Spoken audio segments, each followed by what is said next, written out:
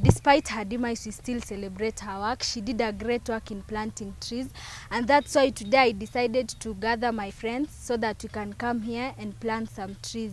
I remember her quote. She once said that it is until you dig a hole, you plant a tree, you water it, and you make it to survive, you have done nothing, you are just talking.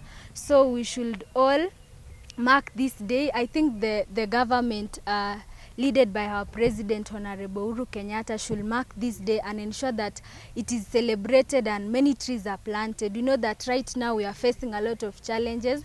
There is drought, and we know that we are suffering. So we should do something. We should all rise to this occasion and plant trees. So today I've gathered youth and children as young as 7 years, and youth. This is because I believe that this day has been left for the old people. Planting trees has mostly been left for the old people, but I believe that we as the youth are the ones who are going to carry the mantle of the late Wangari Maathai.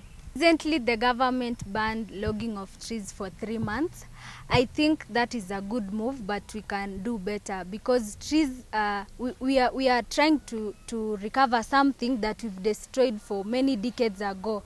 And I believe that we can do better. Instead of just burning trees for 3 months, why not do it for even 3 years, so that we can have enough time to plant trees and recover what we've lost in